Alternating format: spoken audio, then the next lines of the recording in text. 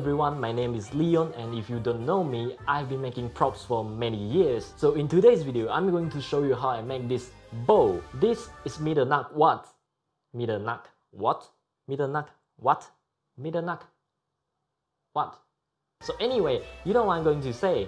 And most importantly, you know what I'm going to make. As usual, I've included a template, so if you want to make along with me or you want to learn how to make it, welcome to check it out at my YouTube channel. The link is in the description below. And I can't wait to show you how I make this bow.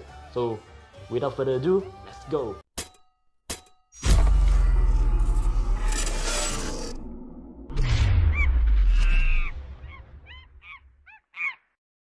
First, prepare the template I've ready. It is in A4 size and the cutting line has been marked properly. Cut along the cutting line, tape it with cello tape, and glue it onto your harder art card. Now cut the template out slowly and remove only one side of this part. Next, use a metal wire and bend accordingly. This will be used as the inner support structure.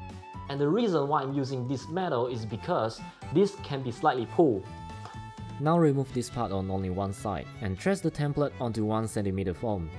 After that, cut everything out slowly as every edges has to be nice and straight. This will also require 2 pieces to distinguish the metal inside. Now use the template and mark this line to ensure the metal placement. Place the metal onto it and trace along the metal. Using a sharp razor knife, make a V-cut on it for the metal support. Now slightly sand the metal surface with sandpaper and use super glue to stick the metal into the groove.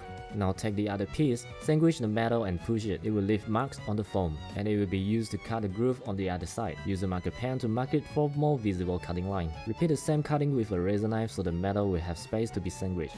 Now draw straight lines on every tip and then make a V-cut. This will be used for enhance the tip because foam tip can get damaged easily. Now use super glue and stick the wooden skewer into it, and the extra can basically just trim off with a cutter. And also don't forget the groove on the other foam. Now apply contact adhesive on both sides and sandwich them slowly. When it's done, move it aside and bring back the template. Cut this part out and trace 4 pieces on a 1 cm foam. Once every piece is cut out, I use contact adhesive to stick them onto it. And now it shall look like this. Move back to the template, cut the other side out, and also this. Use only this part and I trace 2 pieces onto 5 mm foam. Next, I cut them out slowly and carefully. After that, I apply contact adhesive on both sides and stick on it slowly. Now moving to this, just trace onto a 3 mm foam and cut 2 pieces out and then stick onto the handle, just like this.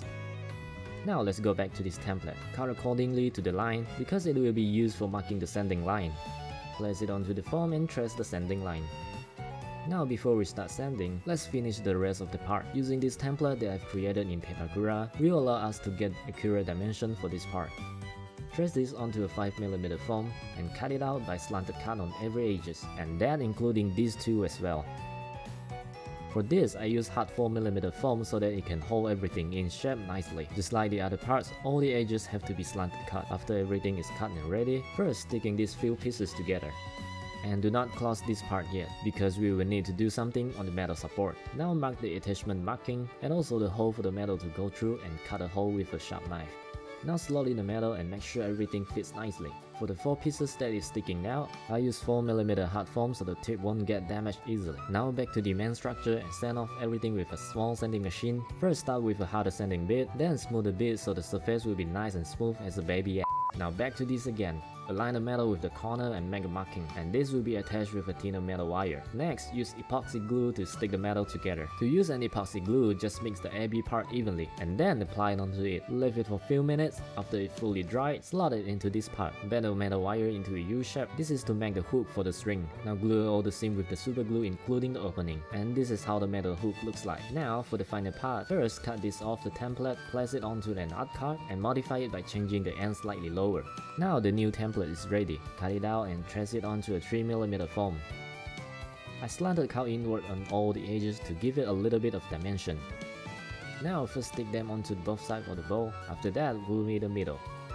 And next, mark all the detail lines on every part. This line will be slightly cut with a razor knife, and the reason behind this is for a much easier masking process. Now for the final look of all the details before moving to painting.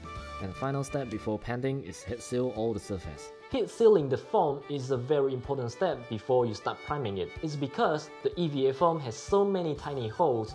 If you heat seal it, it can somehow close the pore and it can save a lot of time during priming. After priming it, I suggest first use black paint as the best color and then paint over with gold.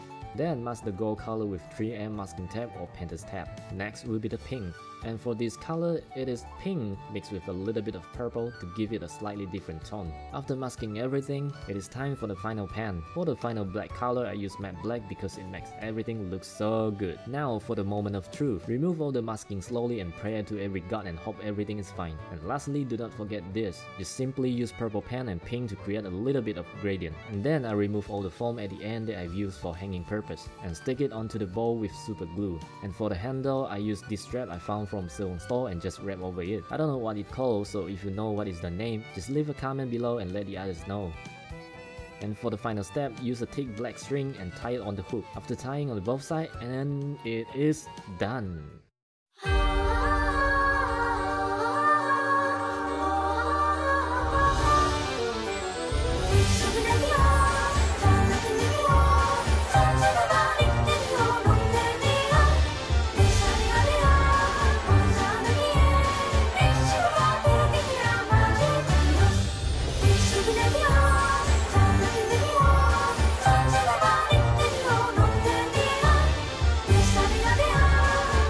And that's it for my video today. If you enjoyed my video, don't forget to like and subscribe. And also don't forget to check out my other videos. So, see you next time.